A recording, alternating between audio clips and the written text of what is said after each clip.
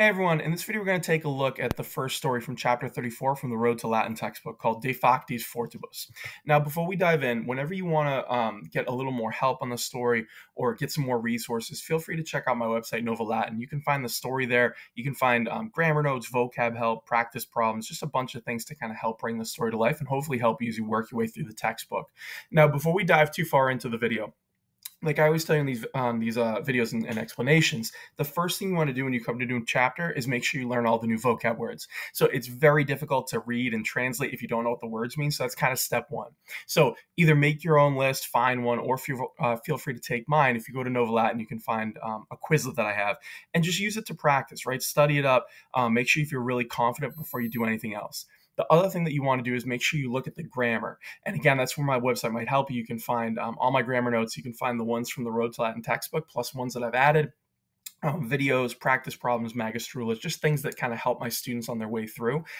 When you learn the grammar by at least pre-reading it and learning what it is in advance, then when it comes time to help, to translate the story, at least you know what the grammar is so you can see it in the context. That's the great thing about Road to Latin and these reading method textbooks. They take the grammar and they work it into the story so that you can see it, you can practice it, and as you read the story, you really are working on the grammar. So that's hard to do if you don't know what the grammar is. There's different strategies for this, but I at least recommend looking at the grammar. Getting a sense of what it is, even if you're not perfect. That way, as you work your way through the story, you know what to look for. You can see it in context and really practice it. A couple other suggestions before we dive too far in. Read the story aloud, right? If you can find a classmate, read it to them, work on your speaking, your pronunciation, have them read it back to you. That way you can work on your listening skills. You never want to shut those off.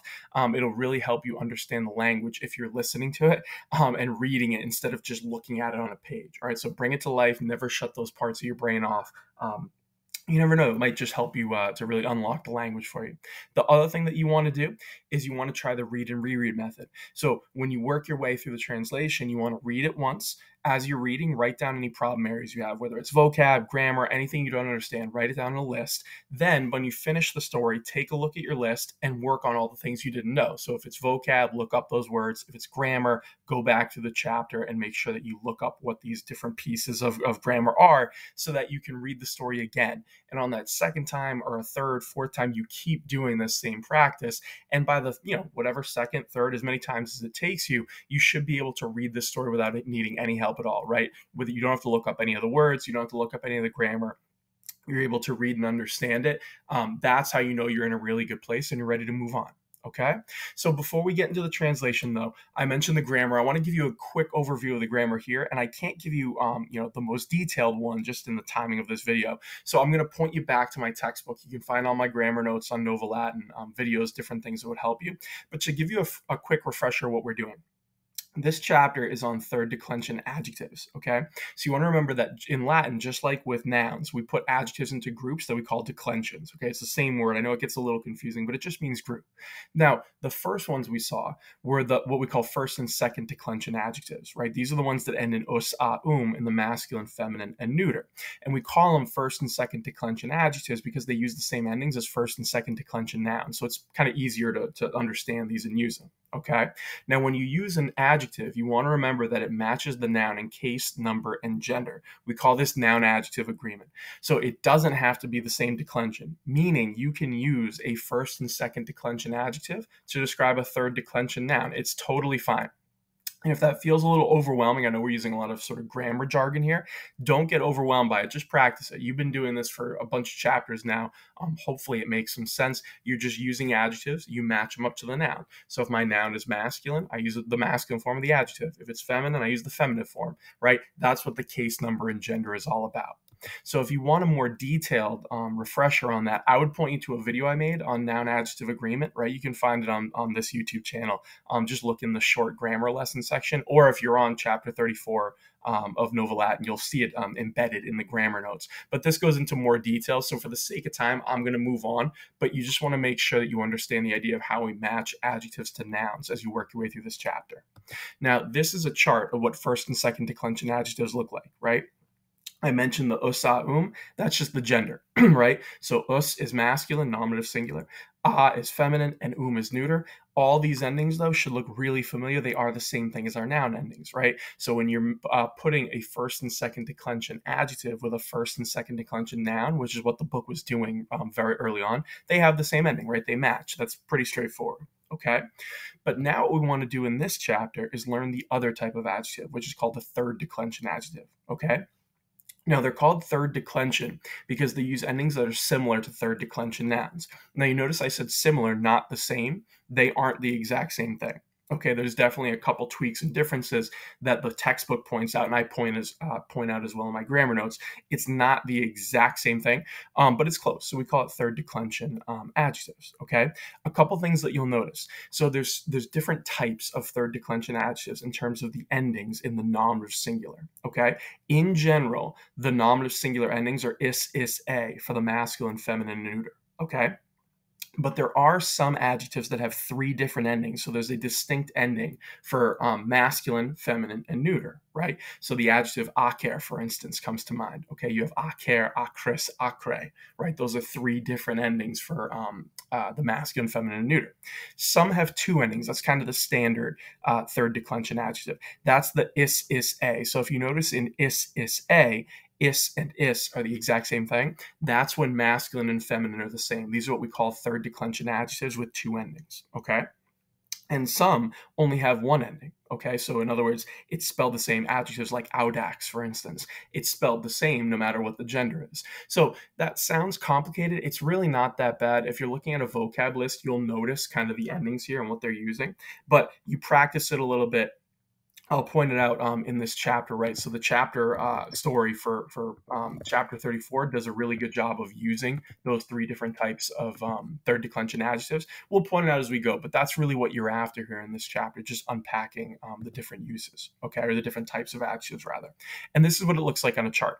So if I were looking at third declension adjectives in general, this is the endings. These are the endings they use, rather, right? So this is an example of what we would say, or what we call the third declension adjectives with two endings, right? Is, a, and you notice that the masculine and feminine are the same thing. That's kind of a typical one. And if you go down the line looking at the endings, you'll see that they're pretty close to third declension, right? You notice accusative singular is em, right? That's something we've seen in the plural. You're saying ace, eum, ibus, ace, ibus, right? That's almost the exact same thing. As third declension nouns, just with eum, ium, in the genitive plural. So it looks very similar, but it's not quite the same thing. This is what I mentioned before. You want to just take a look at the notes in this chapter, and it'll show you the minor differences to help you memorize this chart if you want.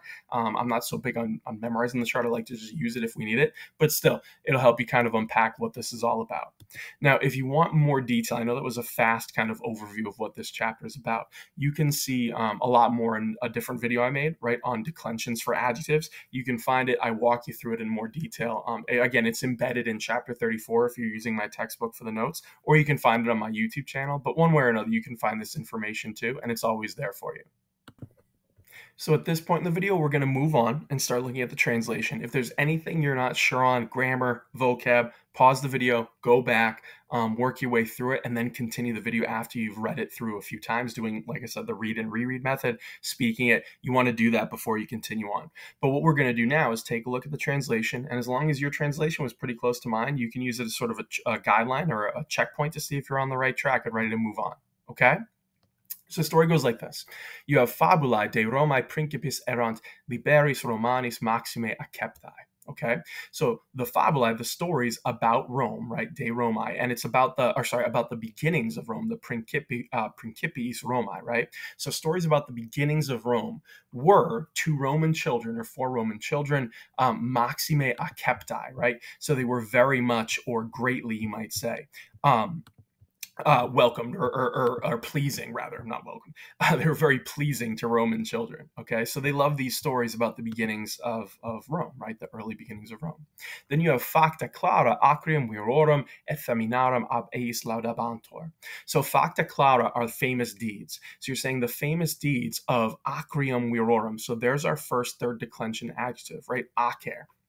And you notice here that it's genitive plural, which is why it's got that ium ending. It's the third declension adjective. Ium is the genitive plural. It's describing virorum and feminarum, right? So the famous deeds of fierce, you might say, fierce men and women laudabantur, they were praised ab eis, by them, meaning by the Roman children. So you notice here something interesting about third declension adjectives. I told you a lot of the times, right, the masculine and feminine are the exact same thing. So you'll notice here, and that's all the way through, they're always the same thing. Sometimes the nominative singular is slightly different, but you'll notice here acrium, ium, is describing virorum, which is masculine, and feminarum, which is feminine. Okay, it's still spelled acrium. So in this sentence, technically, you are implying acrium for both of them. They're fierce men and fierce women. It would be spelled the exact same way. Okay, so it's saying these famous deeds were praised by the children. Then you have Faustulus, acer pastor, a pueris aca acris uxor eus, a puellis laudabatur. So here we have another example. So they're using acer, right? Which I mentioned is one of those third declension adjectives that has three different endings. So technically in the nominative singular, which you're going to see here, it's spelled differently for masculine, feminine, and neuter. So this is saying Faustulus, right? And acer pastor of fierce or kind of spirited, or I guess fierce is kind of good, shepherd, right? He's a pastor. Notice how it's spelled acer. That's the masculine nominative singular ending. So he, Faustulus, laudabatur, he was praised a pueris, by the boys, meaning by the Roman boys. They just mentioned the Roman children. They're saying the boys praised Faustulus, or literally here it's saying Faustulus, the fierce shepherd, was praised by the boys.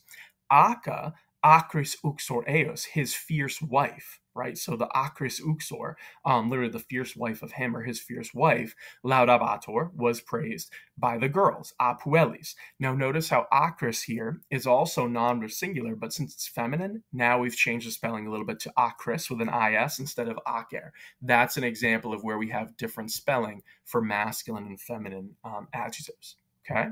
Then you have ingenium pastorum erat acre, nam multa erant pericula.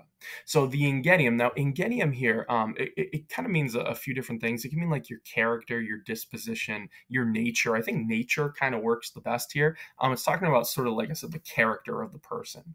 So it's saying the ingenium, the nature of the shepherds, pastorum, erat acre, was fierce, right? These shepherds are all kind of fierce people, bold people, right? Now notice how acre there is describing ingenium. Here we have another nominative singular form of acer, right? In this case, acre, but it's neuter, so now it's spelled acre. So in these two lines, you're seeing nominative masculine singular, acer, nominative feminine singular, acris, and nominative neuter singular, acre. So it's giving you that sort of visual or contextual use of the different genders with third declension adjectives. Okay, so you're saying the character of the shepherds was fierce, for multa erant pericula, there were multa pericula, right? Many dangers, right? You're out there with the flock, it's dangerous, so they're tough people, right? Acre people. Then you have facta, or facta pastoris, acris et uxoris acris sunt nota. Okay, so the deeds of the shepherd, or of the fierce shepherd rather, pastoris acris, right? The deeds of the fierce shepherd and uxoris acris, his fierce wife, sunt nota, they are well known, right? They're noted, they're well known. And again, here acris is the genitive singular now. So we went nominative singular, now we're going genitive singular, and you got to see masculine and feminine, right? It's spelled the same way. It would be acris either way, it really doesn't matter. Okay? So then we go on to the next part of the first paragraph, and you have famam ingeni acris eorum etiam hodie audimus. So you're saying audimus, we hear, and you have etiam hodie, so even today. And when the authors in this textbook say today, they mean like modern times. So it's saying even today we hear, we listen to, or we hear about, I guess, the famam, the fame, right? Of the ingeni acris eorum, of their, right, eorum, fierce nature, ingeni, right, literally of the fierce nature of them, right, or of their fierce disposition or nature. So it's saying that their deeds are so famous, right, that we even hear about it today, right? We hear about how fierce and tough they are. Then you, and again, notice how you have acris there is the gender singular again, right? We just saw it in the previous line with pastoris, which is masculine, and uxoris, which is feminine. Now we're seeing it with ingeni, which again is neuter, right? So it's just showing you the different genders of it. Same adjective. Then you have ab acri pastore gemini inventi sunt et domum portati sunt. Okay, so the gemini, the twins, Inventi sunt, they were found, it's perfect tense, passive voice. They were found by the fierce shepherd, ab acri pastore, right? So by the fierce shepherd, and they were carried home. Portati sunt domum, right? So, and they were carried home. So they're found by him, and here's the ablative form of acri. They're found by Faustulus, and they're brought home. Okay, and again, this is referencing the famous story of Romulus and Remus and their upbringing, that we've talked about before. But feel free to look this up just to get the context again of what this is referencing. Then you have ab uxore acri pueri educati sunt. So the boys, the pueri, educati sunt, they were reared or brought up, you might say, ab uxore acri, by the fierce wife, right? Meaning Acca. So they're raised by his wife. So Faustulus and his wife raised Romulus and Remus. Then you have cum pastoribus gemini multos annos habita vera. So the boys, or sorry, the twins rather, the Gemini, the twins, they lived, habita vera, just perfect tense, they lived with the shepherds, cum pastoribus, for many years. Multos annos is accusative, so when you have time in the accusative, you're showing a duration of time. So for many years is the translation here. So it says they lived with the shepherds. It doesn't just mean Faustulus and Acca. It means like the group of shepherds, right? That community of shepherds around, Rome, basically. That's who they live with, right? So Romulus and Remus start their lives as shepherds. Then you have ei postea duces delecti sunt quod adolescentes erant magni ingeni. So they, right, meaning the boys, right? So they, afterward, or you might say postea, afterward, they, delecti sunt, they were elected duces, leaders. You might say they were elected as leaders or selected leaders, okay? So all the other shepherds make them the leaders because they are these famous boys, right? And they show leadership really early on. So they were elected leaders because, quote, adolescentes, the young men, meaning Romulus and Remus, they were magni ingeni, they were of great ability, meaning they had this great ability or nature or disposition, right? Magni ingeni. Okay, then you have mox multa de ingenio acri Romuli regis legimus. So you're saying soon, or the book is saying rather soon, legemus, we will read the multa, many things, right? So multa here is just the neuter accusative, right? So many things, we're implying that substantive, about the ingenio acri, about the fierce nature of King Romulus. Romuli regis, right, is genitive singular. So soon we're going to read all about that fierce nature of King Romulus, which is true. We have a couple stories coming up where we're going to learn about Romulus and his brother and kind of that story. Okay. Then you move on to the next paragraph, and you have liberi Romani, fabulas de factis fortium virorum et feminarum libenter audieban. So Roman children, the liberi Romani, they gladly, libenter, happily or gladly, heard, audieban, right? Imperfect tense, but you could just translate as heard. They heard fabulas, stories, de factis fortium, so about the deeds, de factis, right? There's your deeds part. The deeds of strong men and women, right? Fortium virorum et feminarum. Now here in this paragraph, we've switched to a new type of third declension adjective. These are the ones with two endings, right? The is a. So if you look up in the dictionary, fortis is listed as fortis is a, or sometimes just fortis, comma, a, meaning the letter E. That's because the masculine and feminine are the exact same thing. So again here, fortium, right, is describing virorum and feminarum, right, masculine and feminine words. It's just genitive plural, so the IUM works, okay? So they hear these deeds, they happily hear stories about these strong men and women, okay? Then you have Saipe Patres Eis, Fabulas de Romulo Forti, Narabant. So often fathers, or their fathers, you might say, Narabant told fabulas, told stories to them. Eis is dative. You remember, you tell something to someone, right? So the fathers tell stories to them about Romulo Forti, about brave or strong Romulus. So there again, you have a third declension adjective describing Romulus. It's just the ablative singular form. Then you have Romulus etiam puer erat fortis. So Romulus, even as a boy, right? Etiam puer means something like that, like even a boy, even as a boy. Erat fortis, he was brave. Okay, so he was a brave little boy, even at a young age, is kind of the idea. Okay, then you have agros pastorum custodiebat et saipe cum latronibus pugnabat. Okay. So custodiebat, he was guarding, or he was protecting, or guarding the agros pastorum, the fields of the shepherds. And often, saipe, pugnabat, he was fighting cum latronibus, with robbers. So even at a really young age, Romulus is protecting the flock, protecting the fields, and fighting off people who were trying to steal their sheep. Okay? Pretty straightforward. Then you have vires pueri fortis erat magni. So vires here is a feminine noun. Remember when you put it in the plural, it looks plural, you really translate it singularly as strength, right? It's got this plural aspect to it, but it just means strength. So vires pueri fortis means the strength of the strong, or of the brave, or strong boy. Erat magni was great, right? So the strength of this little brave boy was great. It's talking about how Romulus is really tough. Okay.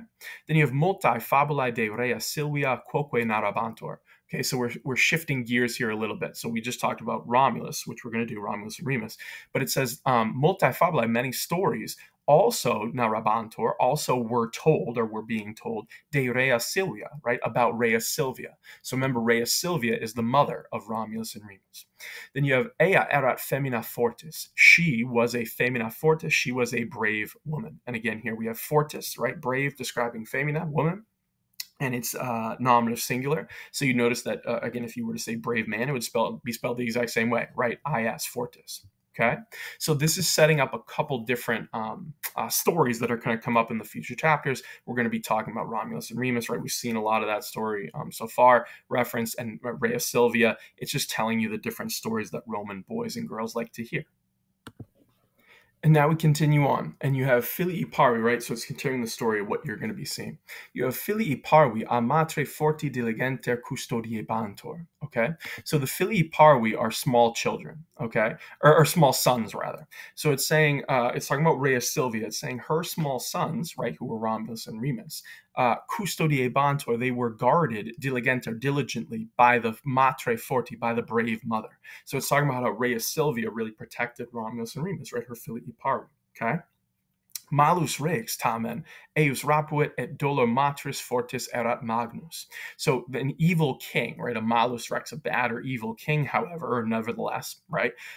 Seized them, rapuit eius, right? Seized Romulus and Remus. So seized them, and the grief, the dolor of the matris fortis, right? Of the brave mother was great, erat magnus, right? So she was really sad when the king steals the children, right? This is Romulus and Remus's great uncle, or no, rather uncle.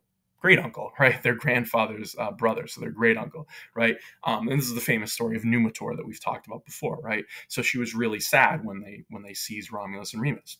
Then you have liberi parvi fabulum de lupa maxime amaba.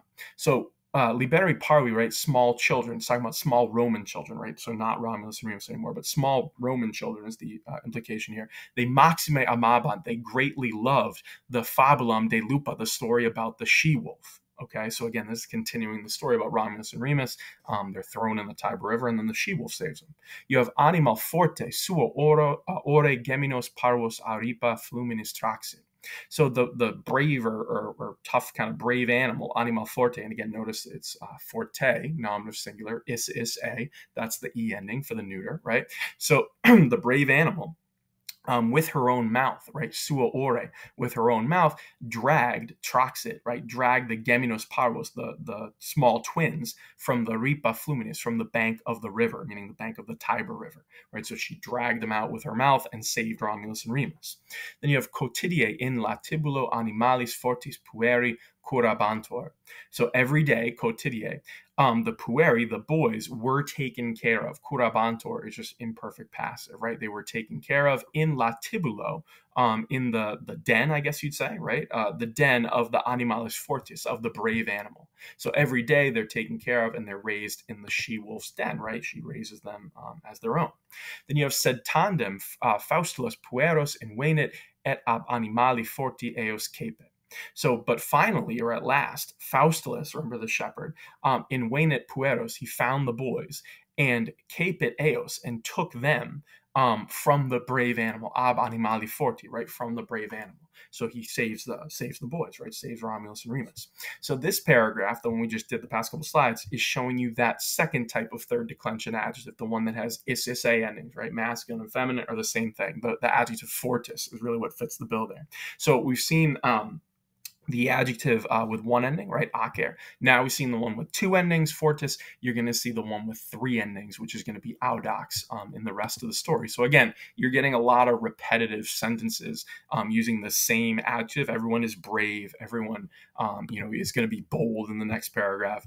And, everyone was fierce kind of in the first one. That's on purpose because it's showing you all the different forms of these types of adjectives. So hopefully it's been making some sense so far. And then we end with this, right?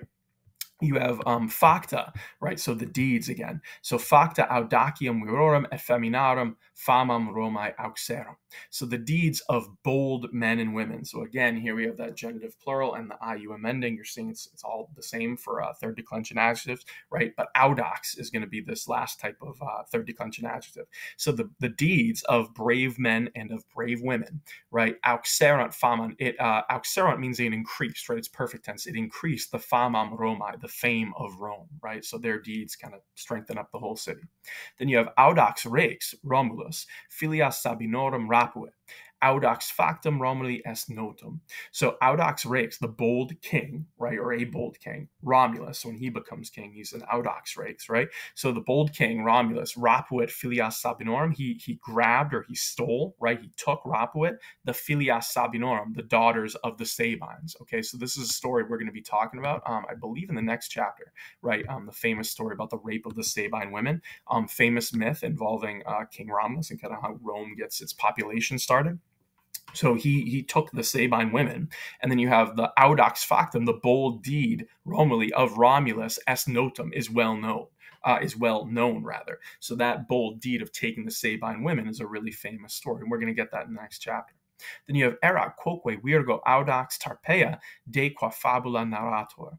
So there was also, right, erat quoque, there was also a virgo audax, a bold maiden, right, tarpeia, a bold young woman named Tarpeia, about whom, de qua, right, about whom a story, narrator, is told, right? So about whom a story is told, and she's going to play a role in the next chapter too. So in chapter 35, you're going to learn about the Sabine women, and you're going to learn about Tarpeia, this famous young woman.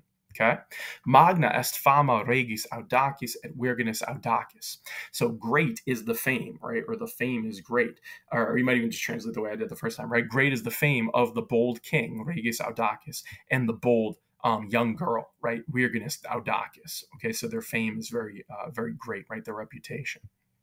Then you end with this line. You have brevi tempore fabulas notas de rege audaci et de virgine audaci legemus. So in a short time, brevi tempore, legemus, we will read the fabulas notas, the well-known stories about the rege audaci, right, the bold king, and about the virgine audaci, about the bold maiden or young woman.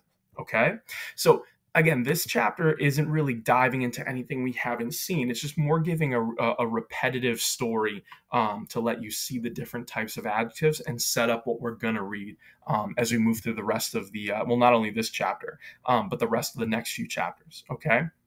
So starting in the second chapter, the second story rather of chapter 34, you're going to start to see more about, again, Romulus and Remus, the Sabine women, Tarpeia. All these stories are going to come to fruition here. Okay.